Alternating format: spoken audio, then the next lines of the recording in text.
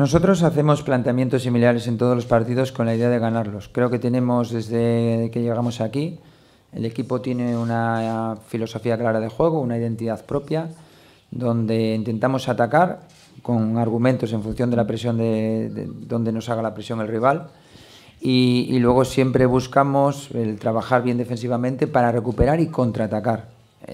Y el contraataque es un arma que tenemos, y que cuantas más veces seamos capaces de utilizarla, más posibilidades vamos a tener de hacer peligro y por lo tanto goles.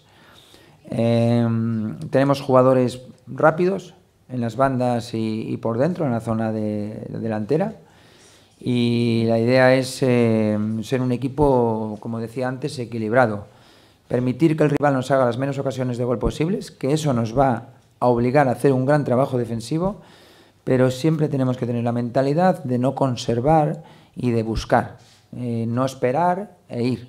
Y eso es lo que tenemos que, o con la idea con la cual vamos a partir desde el inicio. Sabemos que un gol les obliga al rival a meter 3 para eliminarnos. Hasta ahora, aunque cada partido es diferente, meternos 3 goles a nosotros no resulta fácil, ni siquiera 2. Y por lo tanto tenemos que tener en la cabeza esa ambición, ese convencimiento de que cada vez que tengamos el balón, que además ellos saben que un gol nuestro o el meter gol les va a poner una situación de más dificultad, pues tenemos que buscar esa idea.